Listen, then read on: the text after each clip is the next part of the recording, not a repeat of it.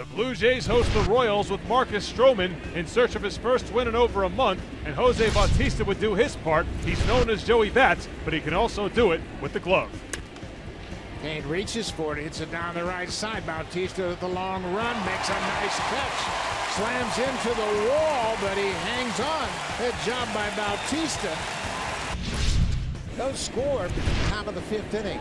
Kansas City has 2 hits. Blue Jays have 1 hit. Pitch, swing and a miss. He struck him out.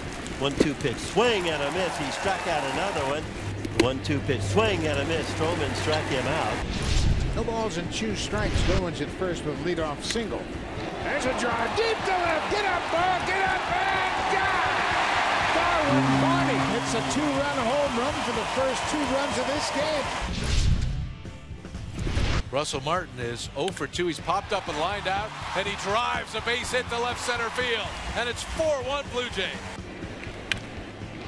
That ball is hit in the gap in right center and deep. Alex Gordon connects on that high breaking ball. That's just his 8th home run of the season. But it's home run number 5,694 in Major League Baseball in 2017. That sets a new single-season record, but it's not enough for KC as the Jays win 5-2. So Marcus Stroman collects his first win since August 16th. He now has 12 victories on the year to set a new career high.